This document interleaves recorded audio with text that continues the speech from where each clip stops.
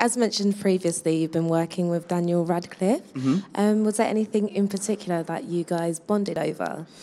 I think we bonded over the fact that the last 5 years, we've known each other for 5 years, and so we've got that kind of rapport already, and we hadn't seen each other for a while when we met up to kind of talk about it last September.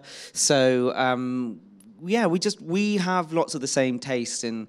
Dan's a massive cinephile, and as am I, and we just talk about that endlessly, and yeah, we just really same level, get on. It's great.